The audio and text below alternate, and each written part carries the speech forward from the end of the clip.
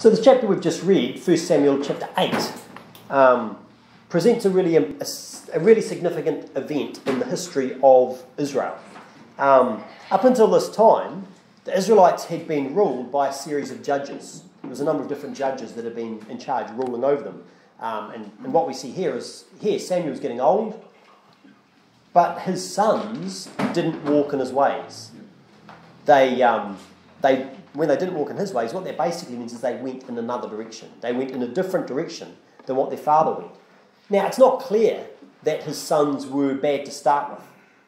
This is quite unlike Eli, who was an earlier judge, where Eli, remember, he had sons, and his sons were wicked. And Eli's sons, Hophni and Phinehas, I think it was, they were wicked. In fact, they were so wicked that God wanted to kill them. Yep. Now, that's a pretty bad situation to be in. It's a pretty bad situation to be in, where God wants to kill you. Now, some people have the idea that God is an all-loving Father Christmas type of person who only desires good for everybody.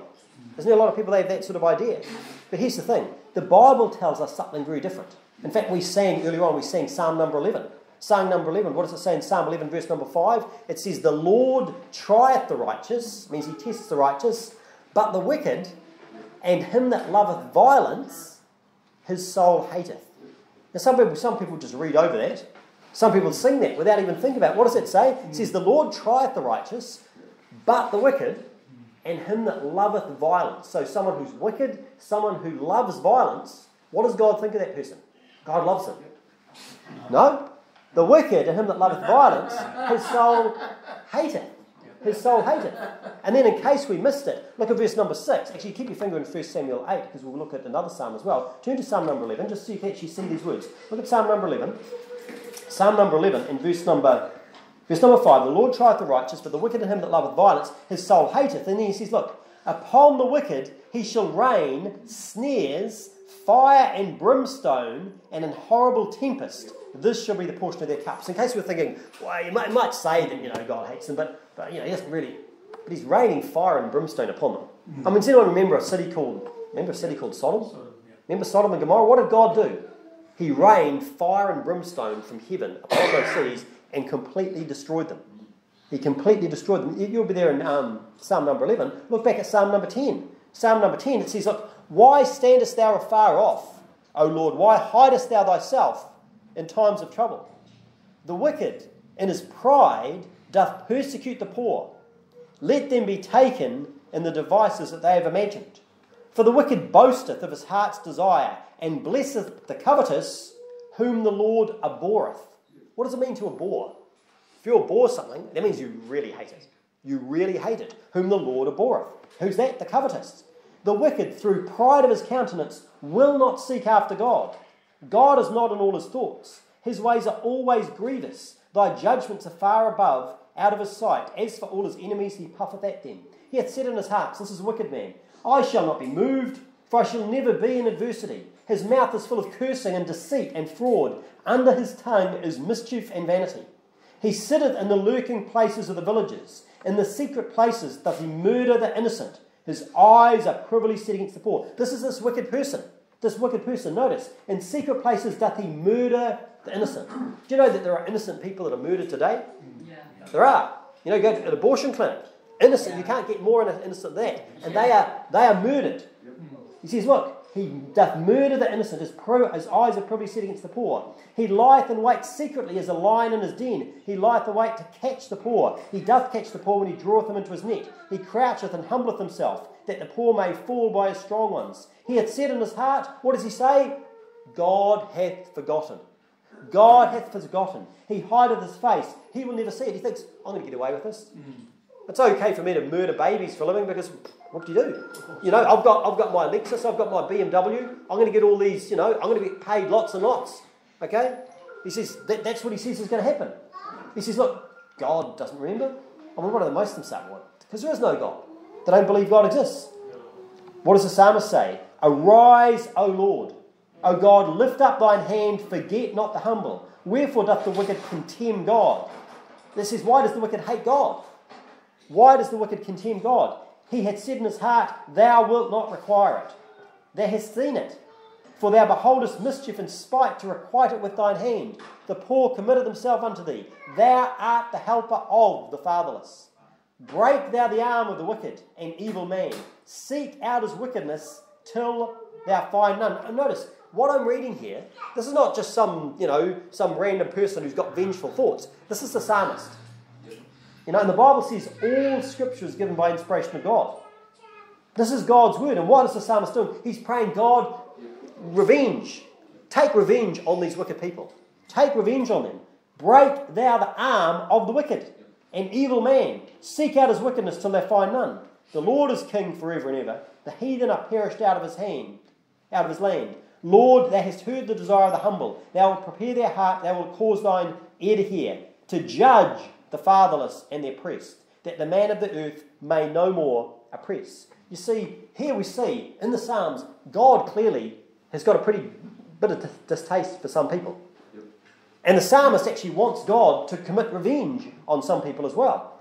You might say, but surely that's not we sang Romans 12 before. We're not supposed to seek revenge. Well, actually, no, the Bible says, vengeance is mine, I will repay, saith the Lord. So the psalmist wants God to take revenge. It's not that he's taking revenge, but he wants God to take revenge. And that's actually not a bad attitude to have. We should want God to take revenge on wicked, bloody people.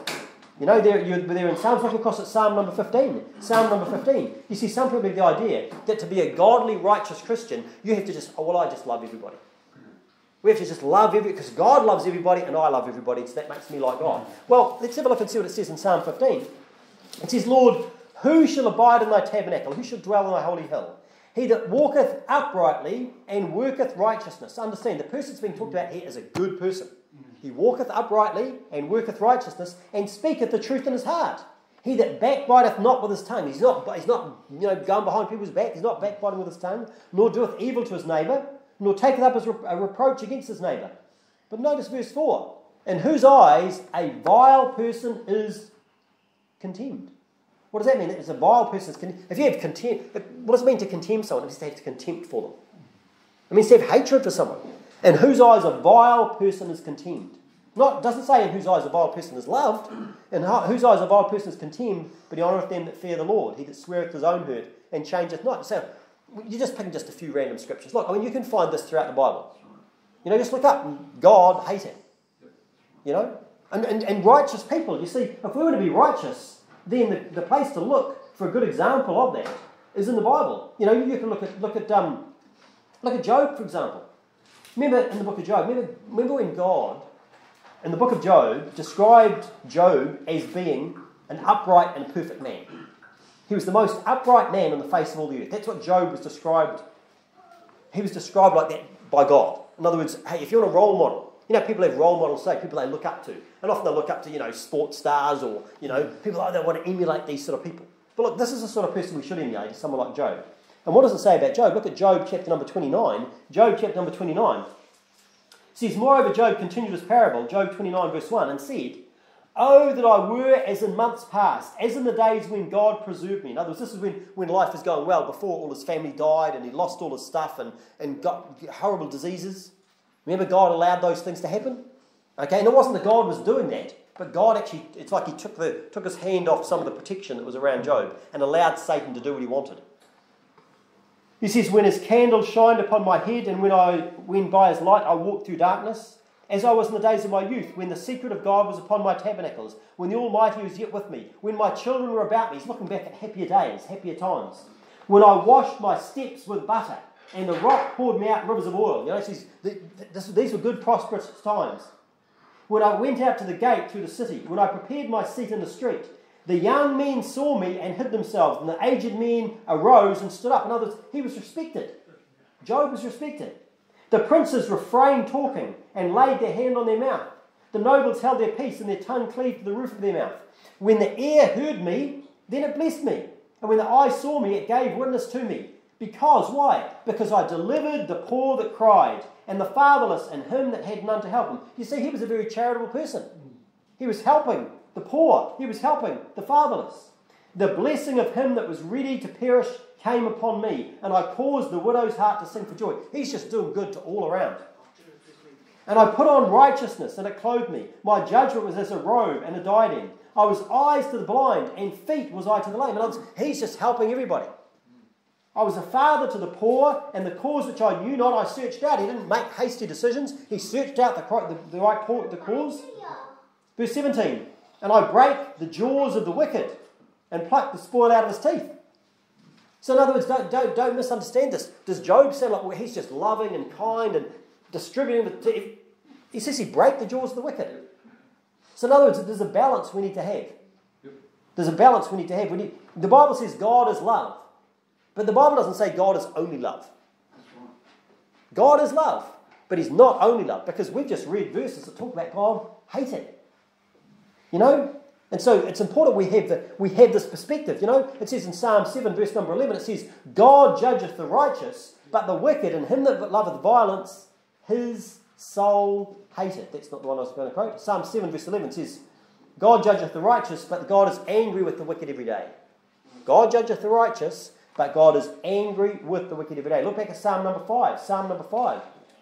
There's another one we sometimes sing parts of this psalm. We don't often sing the first 3 verses. Give ear to my words, O Lord. Consider my meditation. Hearken the voice of my cry, my King and my God. For unto thee will I pray. My voice shalt thou hear in the morning. O Lord, in the morning will I direct my prayer, and to them will look up. But look at this, verse 4. For thou art not a God that hath pleasure in wickedness, neither shall evil dwell with thee. The foolish shall not stand in thy sight.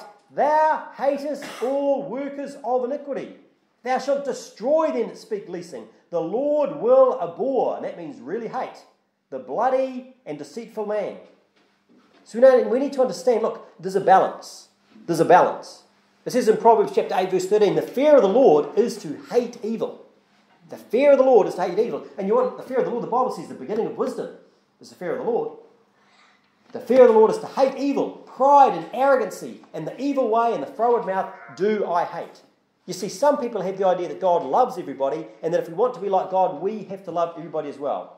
Well, look, if you love everybody, you're not like God. If you love everybody, you're not like God. You're not like the psalmist. You know, you're not like Job, who was the most upright man in the earth. You say, what does that have to do with the sermon? Well, turn back to 1 Samuel chapter number 8. 1 Samuel chapter number 8.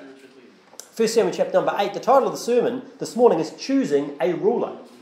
Choosing a ruler. And you see, if we're looking at who should be a ruler, we need to have God's perspective on things.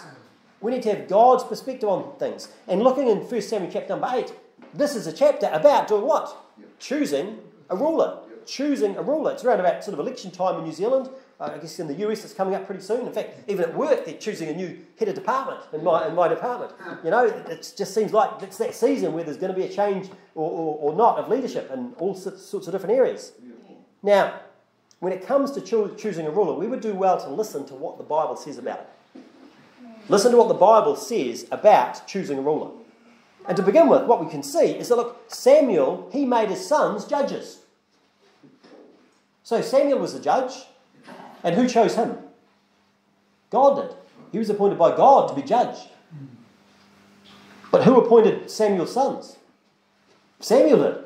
Samuel appointed his sons. This is mistake number one. Mistake number one. Just because they were Samuel's sons, that didn't mean that they should be the next judges.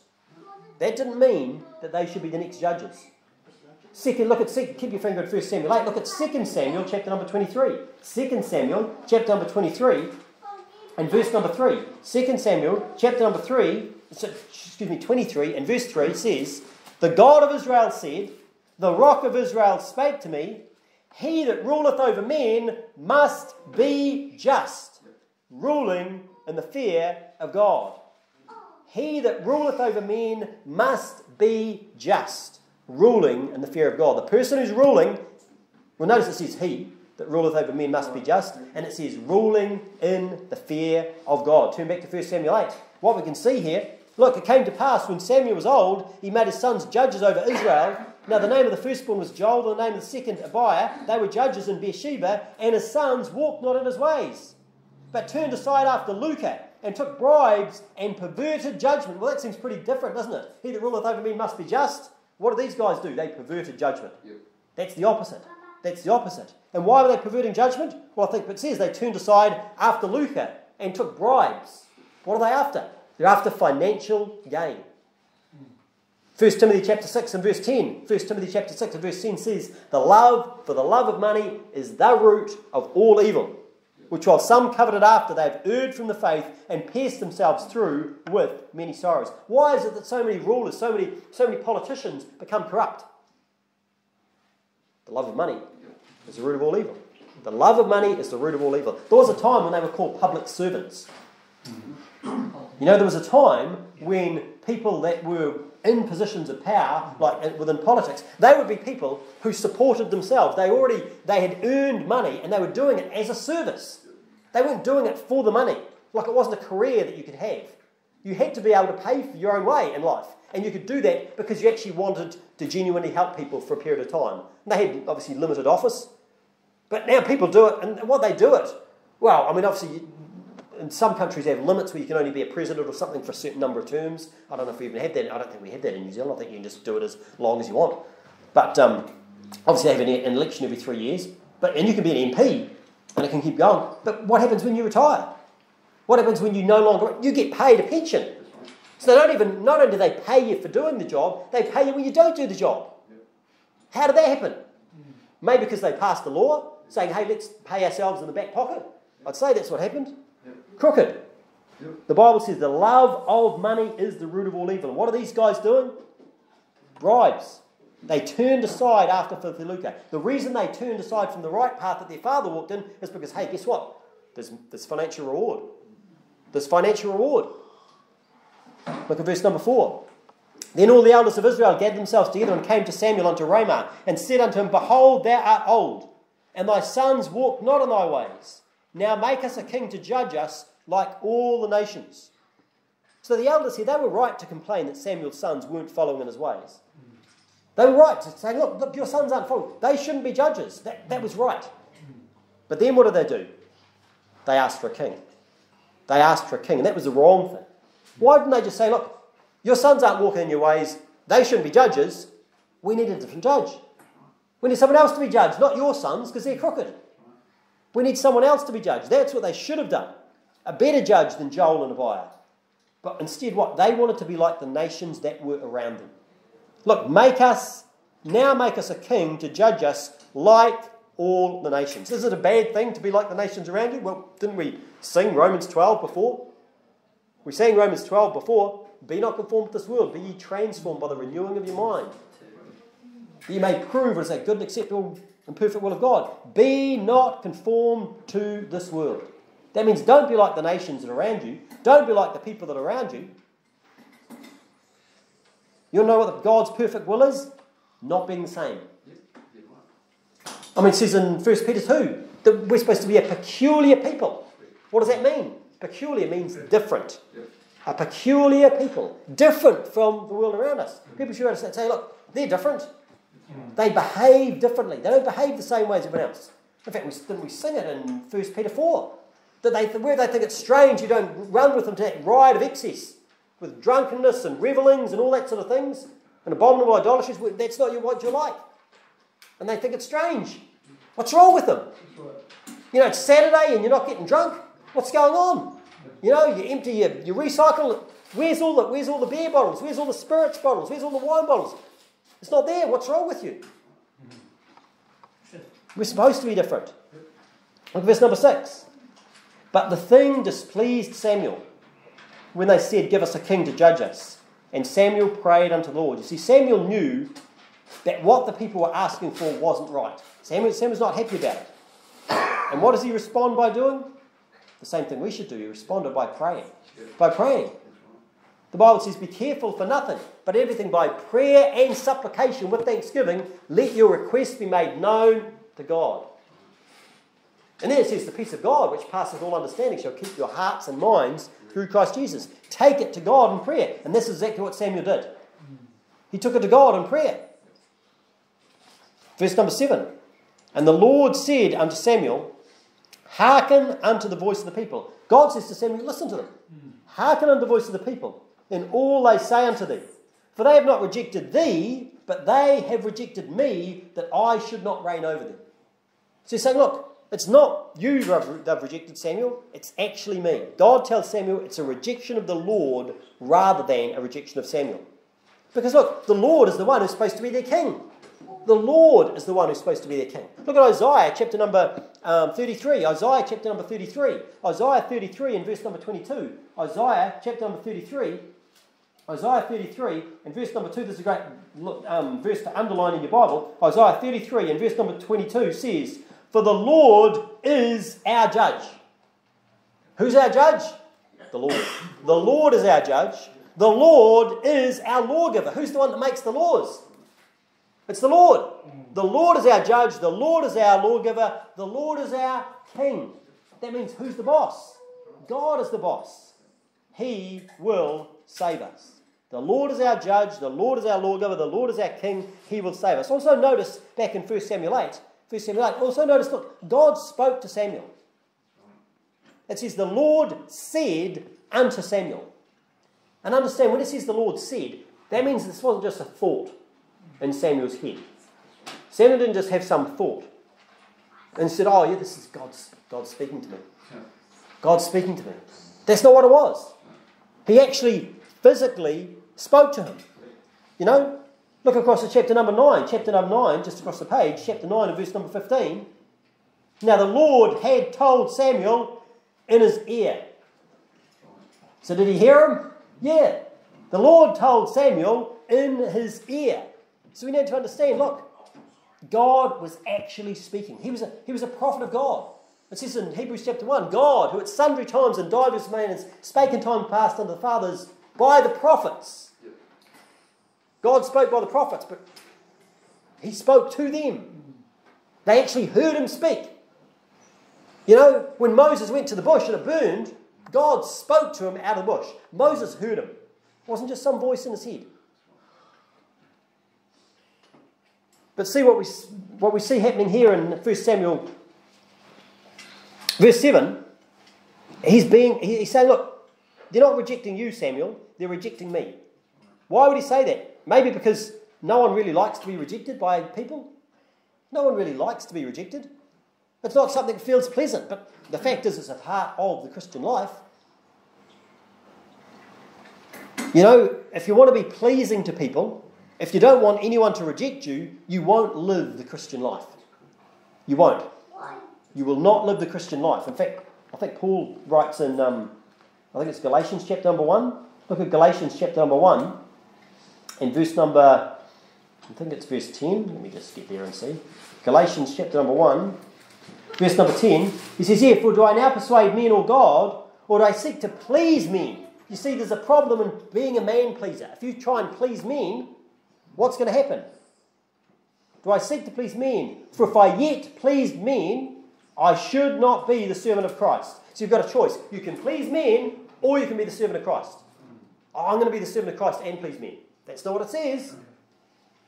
He says, for if I yet pleased men, if I did stuff and I just make everyone happy, you're not serving Christ.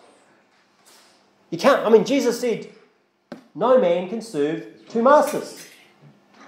If either will, hate the one, despise the other, uphold one. You can't do it. You've got to choose. Is it people's approval or is it God's approval? It's a choice we've got to make. And here's the thing, look, when we stand with God, when we stand on God's side, many people will be opposed to us. I remember, I'm going to talk a little bit about the action later, very minimal, I'm not going to, Nathan's frightened, I'm going to read this big whole thing up, but I'm not going to go anywhere near that. But it must have been 3 years ago, the last election. Leading up to it, I put some stuff out there. In fact, all I did was just put a post out. I put a post out on Facebook. Just an image that was from Value Your Vote website.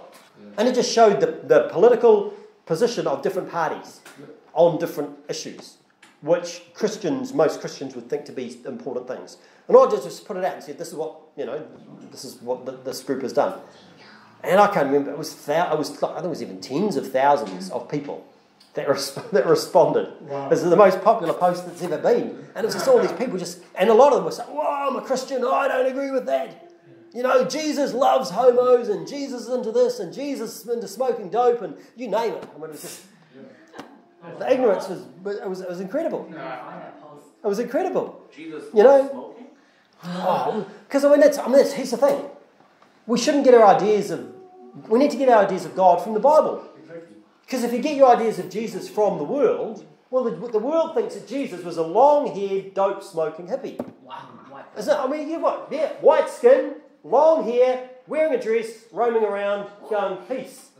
Isn't that what they think about Jesus? Yeah. But that's not the God of the Bible. Didn't have long hair, short hair. You know, he didn't have white skin, he would have had olive skin. Yeah. You know, this would have been. I don't think he was roaming around wearing a dress either. But here's the thing. And he wasn't saying peace. He wasn't saying peace. I mean, Jesus said, think not that I'm come to bring peace on earth. He says, no, I tell you nay. He said, rather division. I come to bring a sword. He says, they're going to set, a man against the people of his own house. Father and mother and children against the parents, parents against the children. That's what he said. Why? Because you've got to decide. You're on my side or you're on the world side. That's what you've got to decide. When we stand with God, many people will be opposed to us. Look, don't take it personally. It's really God that they're rejecting. So when someone spouts off, when I had a relative of mine telling me, you're not being very, very Christ-like. You're not being very Christ. And look, this is an atheist relative of mine. And he's going to tell me all about how God is and how Jesus is. Don't take it personally. Look, it's God that they are rejecting. It's God that they're rejecting. It's like when you go to soul winning and you go and you preach the gospel to people and, you've had someone scream in your face and curse and swear at you. From this far away, I have. I've only ever had it once. And it was a homosexual. But look, it's one of those things that he wasn't rejecting me. He was rejecting the Bible. That's what it was. What did I say that made him so upset? He said, are you saying that, because I didn't bring up homosexuality. I was actually preaching the gospel to someone else. And it was the flatmate comes up, you see. I was preaching the gospel to someone else, and the flatmate comes up, and he says, butts in, and says, look, are you saying that homosexuality is a sin? He said, of course it's a sin. The Bible's full of sins, Homosexuality is a sin. I even compared it to lying. Now, you couldn't get any more, what people would think of a pretty minor sin, telling a little white lie. Isn't that what people say, telling a little white lie? Because look, when I'm not out solving, I'm not out to expound on, deep biblical doctrine. I'm just about preaching Jesus Christ and Him crucified. And so that's why I didn't try and escalate things. I said, oh yeah, homosexuality is a sin, lying's a sin. I'm a sinner, you're a sinner. What do you do? Yeah. But that wasn't enough for him. That wasn't enough for him. But look, did I take that personally? No, because it's not about me. It's not about me. It's God that he was rejecting. It was God that was making him angry. Because God was saying, look, this is right and this is wrong. And when it's like your entire lifestyle, everything about you, God says that is right. The average sinner, they don't like that. Anyway, let's get on. Verse number 8. He says, look, according to all... So he said, look, it's not you they're rejecting, it's me. He says, look, listen unto them. According to all the works which they have done, since the day that I brought them out of Egypt, even unto this day, wherewith they have forsaken me and served other gods, so do they also unto thee. You see, one of the reasons why people reject the things of God is because they want to live a life of sin. They want to live a life of sin. Now look, understand, we all still sin. It's not that you've got to stop sinning to be saved. Good luck, no one will be saved. But look, there's a difference between trying to please God and coming short, which is what we all do, compared to denying that they're doing anything wrong. To say, look, there's nothing wrong with what I'm doing. I'm not doing anything wrong. A great verse that talks about this in Proverbs chapter number 30. Proverbs 30 verse 20 says, such is the way of an adulterous woman. She eateth and wipeth her mouth and saith, I have done no wickedness. So what's she doing? She's partaking in stuff she shouldn't, and she's saying, I haven't done anything wrong. I haven't done anything wrong. That's the way of an adulterous woman. And it's the same with an adulterous man.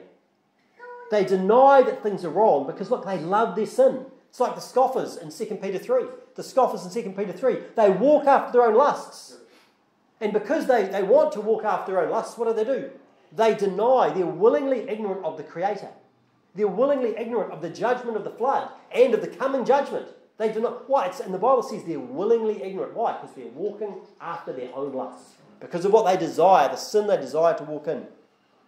Look at verse number 9.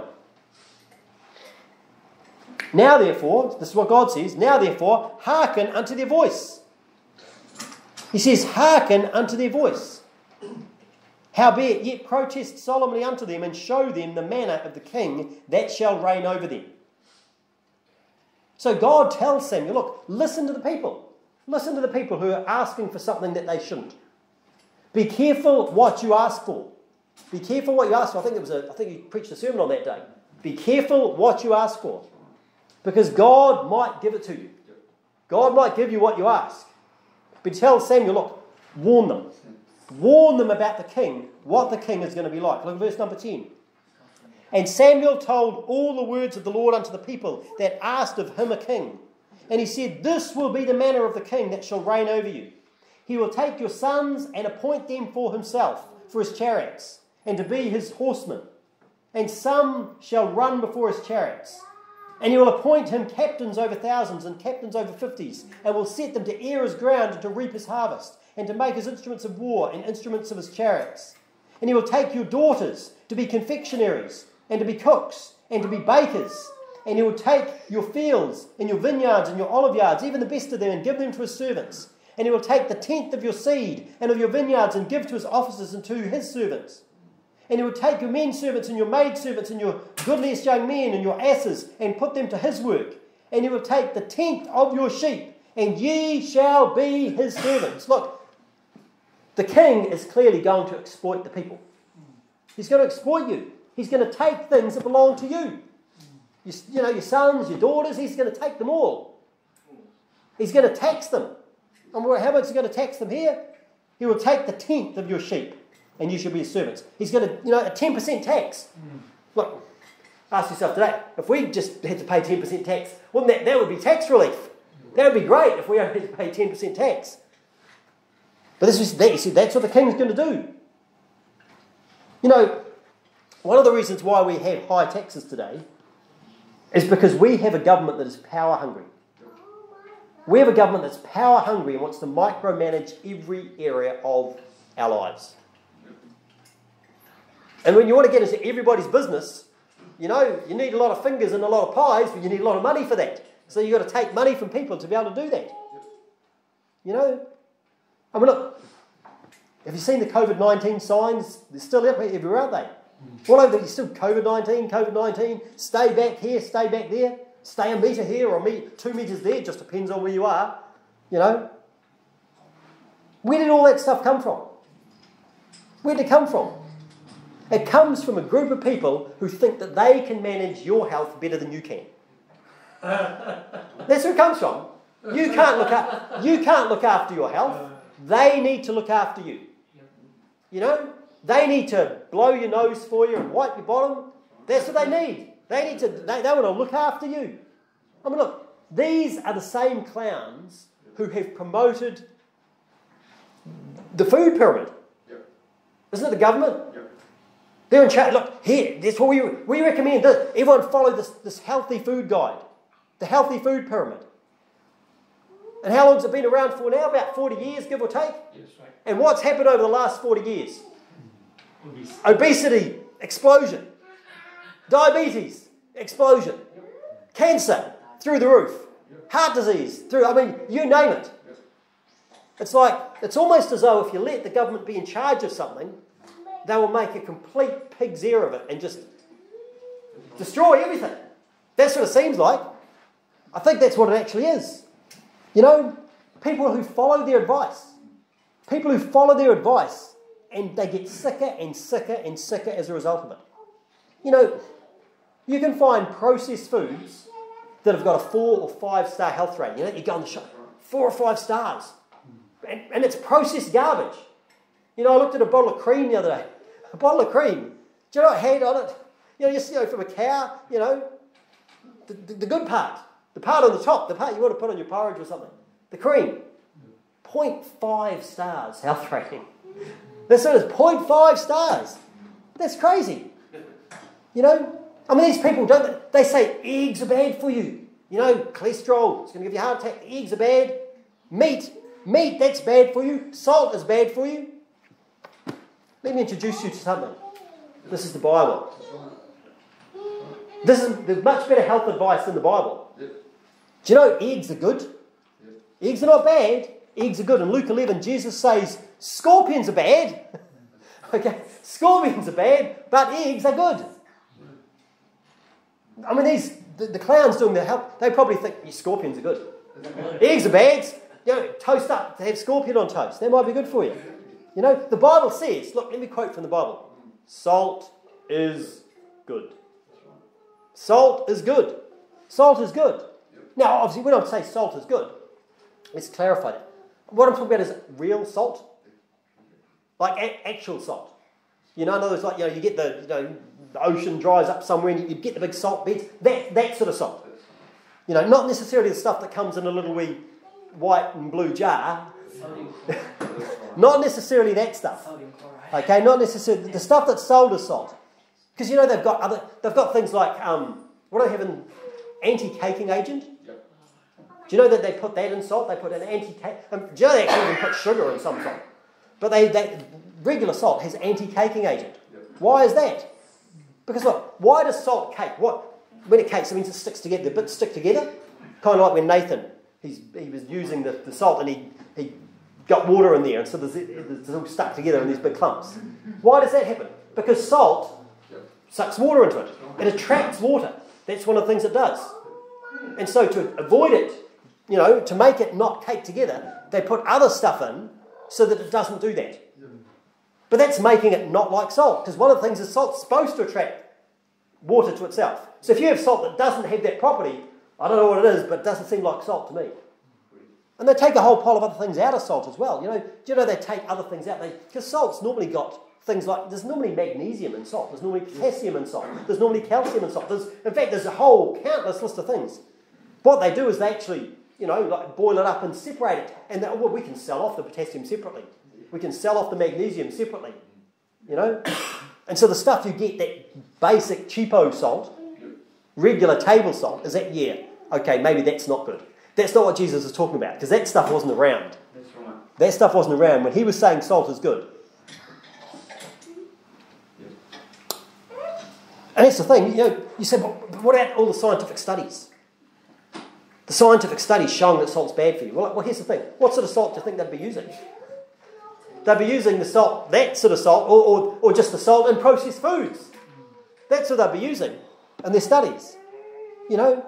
In fact, I was looking at this study. This is an interesting one. I was reading this email from it's called, I've been doing a bit of reading lately about the whole vaccine stuff, and there's a group called the Informed Consent Action Network, which is basically saying, you know, people should be allowed to choose what they inject into themselves or don't. And they sent this email, and it was talking about the Veravax vaccine, and it says that Merck sells the first and only chickenpox vaccine, which is called Veravax, sold in the United States. And it's produced by growing chickenpox virus on the cell strain from aborted fetal tissue. So, step one. It was licensed by the FDA in 1995 for people aged 12 months and older. Prior to the FDA licensure, a new experimental vaccine such as Veravax, they're expected to undergo long-term placebo-controlled clinical trials with typically tens of thousands of participants to ensure their safety. So before you just go off injecting something into people, you're supposed to do trials on lots of people to see, is this actually safe? And because there's rules and regulations to say that's what you're supposed to do. So to evaluate whether Merck met any of these criteria, the Informed Consent Action Network, they got their lawyers and they basically demanded that the FDA produce copies of the clinical trials. Because if you've licensed this vaccine, what are the trials? You know, so produce them. Now, it took them 14 months before they actually got anything. You know, so there's over a year. So how hard should it be? The stuff should be all there, easily accessible. But to produce even a single thing, they had to be taken to court. And eventually, they gave in and they sent some stuff. And what they sent them was 10,000 pages encompassing all the clinical trial reports. So I think they obviously should have said, look, here's a whole pile of stuff. Thinking, well, no one's going to read that. But fortunately, they've got a number of people working for them, and they did. They got people to go read through and see what it actually says. And what they found out is that this product, it should never have even been licensed. Because in all these trials, there was only one trial that included placebo. Do you know what a placebo is? A placebo, that's when you give the drug or whatever it is to one group, and then the other group you give not a drug. You give them, sugar pill or, some inert substance, something that's going to do nothing. Okay? When you're injecting it, it's normally you'd inject a saline solution. It's going to do nothing. Well, here's the thing. Only one of the trials had a placebo, and that placebo contained neomycin, which is an antibacterial thing, which if you look it up online, you'll find out there's a whole pile of side effects that you get from this. So do you know what that means is? The placebo is not a placebo.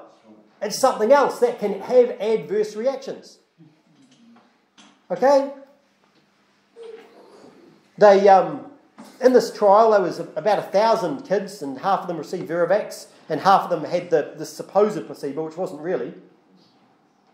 But then, here's the thing. They gave them the injection, they monitored them for 56 days to see if there's any clinical complaints, and then an extra 2 weeks after that to see if there's anything serious. So you're talking a couple of months. Then what they did is, let me get the right date, 9 months later, so after doing this study, 9 months later, they then gave Viravax to the people in the placebo arm as well. So that means that it's impossible to find any if there's any long-term issues raised by Viravax, you can't see it. Because the placebo, which wasn't even given a placebo because they actually had something else, well, 9 months later, they all had Viravax. So there's no difference. It's impossible to see. 50% of them could drop dead of cancer. Same things happen for both. And this is not a rare thing. They've done it. There was another study they had where there was just, they had 60 kids. Same thing. 32 received Viravax, 29 received nothing.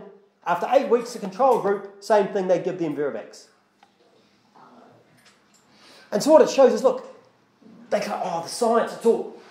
These guys are heavily invested. They're heavily invested. There is money to be made, a lot of money that is to be made. In fact, I was just reading a list the other day of the most highly paid federal employees in the United States. And on the list, it's a different list, but the one I was looking at, number one on the list, the top federal, who's being paid the most, Fauci, is Tony Fauci. The guy that's always on the promoting vaccines. He's paid $417,000 a year. That's more than the presidential salary. He gets paid that. In fact, 9 out of the 10 that I saw were health advisor type people.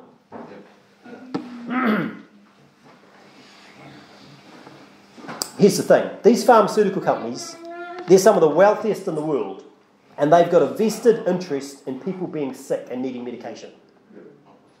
They've got a vested interest. In fact, look, they want to medicate people who aren't sick. Because, look, it's one thing to have a medicine that you can give to sick people, but if you can give a medicine to everybody, you've got it made. I mean, think about all the people, you need a statin. You need a statin. Isn't it supposed to be one of the highest, grossing drugs around? Or what about telling people that they need to be protected from getting sick? That's vaccines. I mean, look, Bill Gates and all the buddies he's in bed with, what do they want? They want to vaccinate the planet. And look, and don't think they want to vaccinate people once. You're going to get your booster, and you're going to get your booster, and you're going to get it every year. That's what they want. The love of money is the root of all evil. Let's get back to 1 Samuel 8. Look, the people you're going to be exploited. And we need to understand, look, the people that are ruling over us are exploiting us. They're making money hand over fist. They are.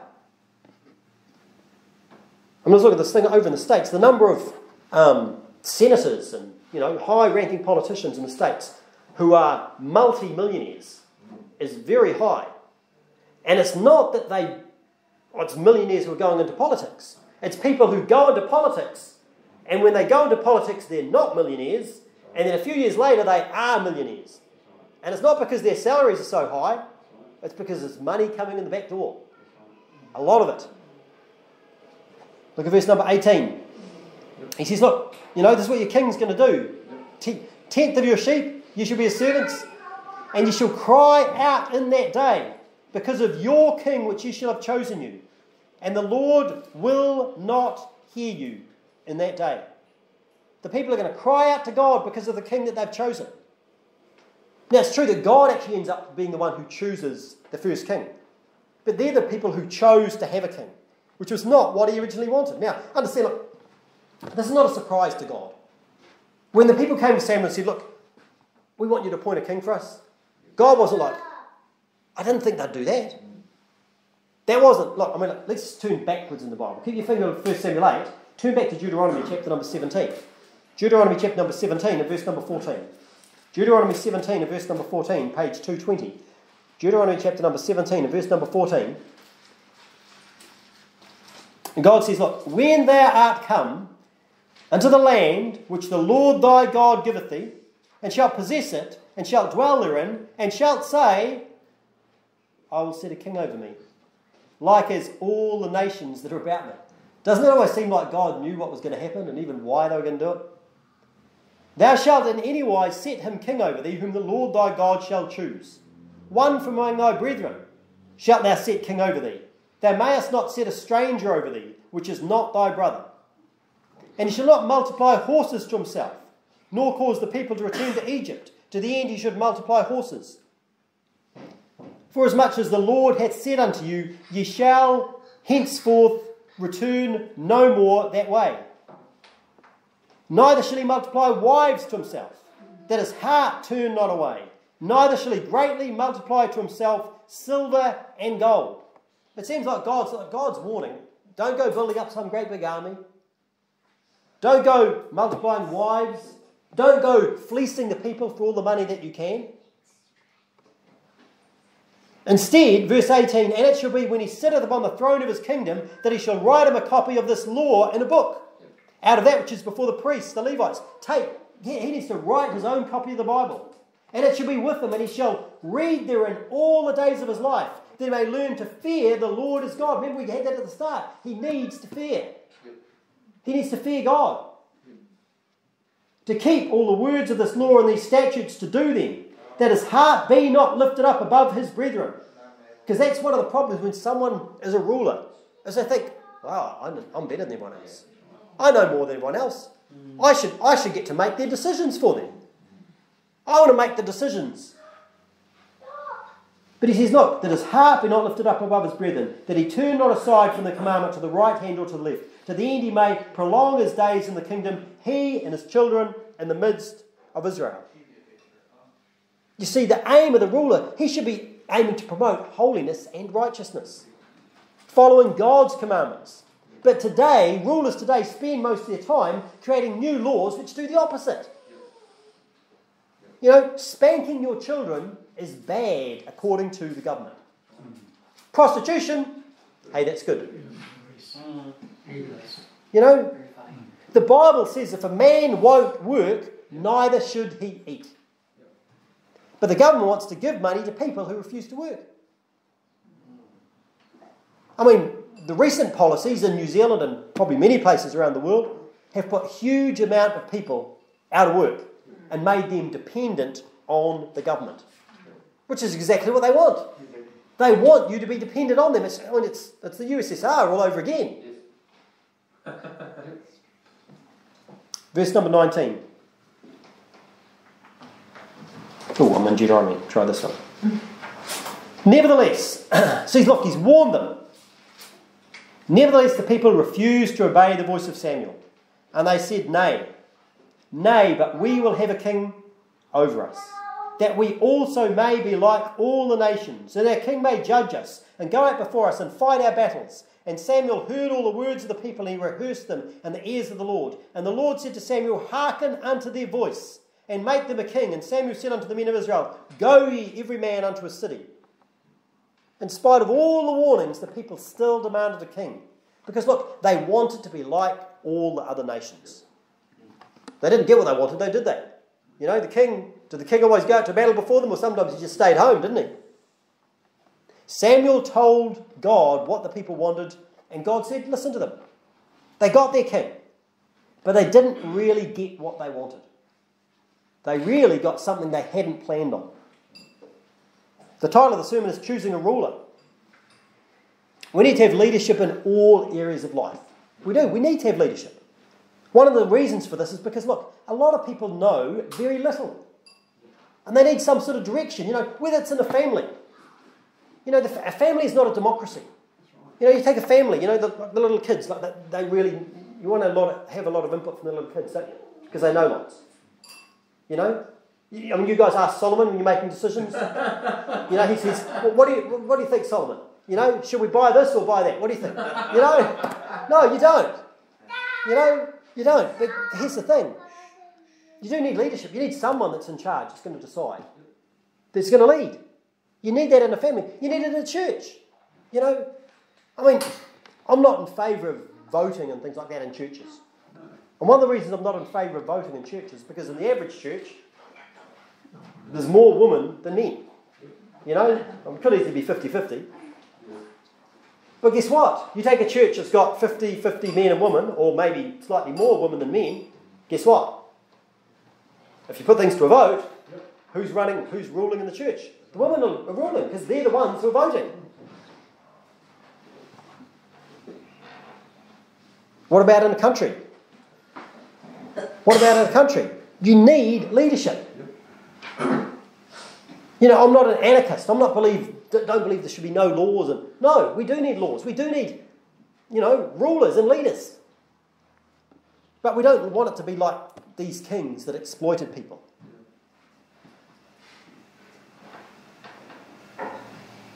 We don't need every area of people's lives to be regulated. And that's what they want to do. Like, they're in the business of making laws. And they're making laws and making laws and making laws. The Bible is a pretty small book if you compare it to the laws of New Zealand. It's a pretty small book. Or any other country for that matter. You know, I mean, there's so many laws. That's the thing, you couldn't even know them all. What's the point of having a law when no one even knows? So many laws being passed today, they're the opposite of what the government is supposed to do. It's the opposite. I mean, look at Romans 13. Romans 13 outlines pretty well what the ruling authorities are supposed to do. It says in Romans 13 verse 1, let every soul be subject unto the higher powers, for there's no power but of God, the powers that be are ordained of God, whether it's in a family, whether it's in a church, whether it's in a country, having leadership, having those in authority, that's something that God ordains. Whosoever therefore resisteth the power, resisteth the ordinance of God, and they that resist shall receive themselves damnation. For rulers are not a terror to good works, but to the evil. That's what should be the case. Now, is that always the case? No, it's not. Wilt thou then not be afraid of the power? Do that which is good, and thou shalt have praise of the same. For he is the minister of God to thee for good. But if thou do that which is evil, be afraid, for he beareth not the sword in vain. You see, it is biblical to have a ruler that's backed by the authority of a sword. He beareth not the sword in vain. For he is the minister of God. He's serving God. So he better be someone who fears God. A revenger to execute wrath upon him that doeth evil. That's what the sword is for. Wherefore ye must needs be subject, not only for wrath, but also for conscience sake. For this cause pay ye tribute. This is what you pay tax for. Pay ye tribute also, for they are God's ministers, attending continually upon this very thing. That's what you're supposed to pay tax for, so that they've got money to execute vengeance upon the evildoer. That's what they're supposed to do. But of course, that's not what actually happens. They do the opposite of that. I mean, what laws have they sneaked through lately? Didn't they sneak through the abortion laws under the cover of COVID? So what's that? That's not having a sword executing wrath upon the evildoer. That's doing the opposite. That's you know, using a sword to kill innocent unborn babies. What's the next ones they're bringing through? Euthanasia. Killing the old folks. Oh, you're a burden to society. You know? And I mean, look, you can look at other countries where it's happened. And guess, you know, and at the same time, we're against suicide. You know, we're trying to bring down the suicide rates. But, but kill yourself, that's fine. What? What else we got? Cannabis. You know. And look, the fact is, people don't go to prison because they've smoked a joint. They don't. That's nonsense. But look, you change the laws, and what's going to happen? It's going to promote more of it. Yep. I mean, Helen Clark wants to legalise all drugs. All drugs. She wants, you know, P, you name it. She wants everything legalised. The whole thing. They're continually writing laws to make things the opposite of what God desires. Now, everyone over the age of 18, they've got a chance to cast their vote for the people that they would prefer to lead our country. I encourage you, think carefully. Think carefully when you cast your vote. If you decide to vote, some people decide not to. Some people have a question, should we vote for women? You know, should we vote for children? Now, it talks about that in Isaiah 3:12. As my people, children are their oppressors, and women rule over them. They that lead thee cause thee to err. He says, it's not a good thing. But here's the thing. I mean, look, if I had, let's say, for example, let's say there was a man leading the Labour Party, Andrew Little. He's in the Labour Party, isn't he? Yes, I know my politics. Yeah, I think so. Let's say for some chance Andrew Little was the leader of the Labour Party. Yeah. And let's say there was some woman who was the leader of the New Zealand Conservatives. You know? I better vote for Andrew Little. No. You know? I mean, here's the thing. You've got to make your own mind up who you're going to vote for. You've got to make your own mind up. I recommend you have... I mean, here's a good example. Here's a good thing to look at. There's a website called valueyourvote.org.nz. Value Your Vote. That's the one that got me into trouble a few years ago. And once again, they go through sort of the generally family-friendly laws and so forth and policies. And I mean, look, you can see what the leaders, what they're in favour of. Like black. Those are the sort of the anti-family ones. And Labour's pretty, Labour and the Greens is as worst as you can probably get. But Judith Collins is pretty bad too. Winston Peters comes off on here as being pretty good. And he did last time too. But of course, when he gets in, then it's a different story. Because the love of money is the root of all evil. The love of power. But yeah, I encourage you, look into some things, but decide, when you're deciding to cast your vote, remember that there are wicked people out there. And think, should we really be voting for wicked people? People that hate God. Bloody and deceitful people. People that think butchering, and what was that one, some of the amendments that people wanted to make to the abortion law. Yeah. Just sort of basic, sensible things. Just anything to make it not so bad. Yeah. And pretty much all the MPs. No. Most MPs. That's from all the parties. Turn to 1 Peter chapter number 5. 1 Peter chapter number 5. We'll finish up. In 1 Peter chapter 5 we see this is a good example of what leadership should really look like. In 1 Peter chapter number 5. It says, the elders which are among you I exhort. So I personally believe that leadership, they should actually be older. I think they should. Now, if I've got a choice between voting for a young person who's got reasonable morals and political values versus an older person who's, wicked as the devil,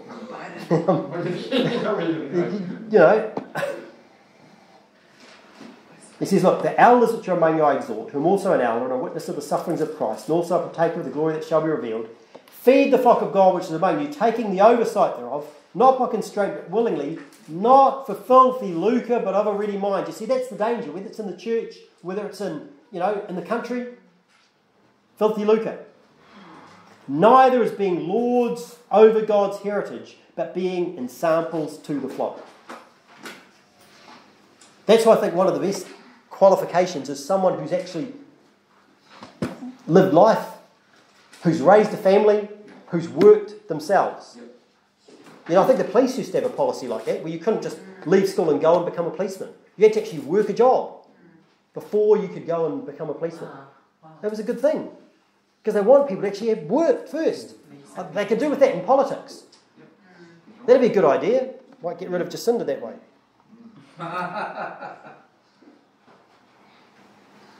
The place that we really need to look ultimately for leadership is to God, at the end of the day. Because look, if you spend time looking at politics, it'll just make you depressed. You know, it'll make you want to, let's not go there. Isaiah 33 verse 22 says, look, the Lord is our judge. He's the one that's in charge. No matter what laws they pass, no matter how many sensible things they outlaw and say, no, that's illegal and that's wrong. No matter how many wicked things they say, yes, that's good and you need to promote it or you're wicked. Right's still right and wrong's still wrong. The Lord is our judge. The Lord is our lawgiver. The Lord is our king. He will save us. And that is what we need. Let's pray. Gracious Lord, we thank you for your word. And Lord, I just pray you'd help us to make wise decisions. Each person here. Help us to think, what would you do? Not to be persuaded by what's popular. What's popular in social media, what's popular on the news, what's popular in our peer groups. But let us be persuaded by what is right, by what's popular with you. Lord, we thank you that you've called us to be a peculiar people. Help us to walk in a way that pleases you, Lord. And Lord, we pray that you would bless those that rule, bless them with wisdom, bless them with, help them to make right decisions, even against what their plans and agendas and whatever financial interest they have. Help them to make decisions that surprise themselves. And bless your people with peace, we ask. In Jesus' name, amen.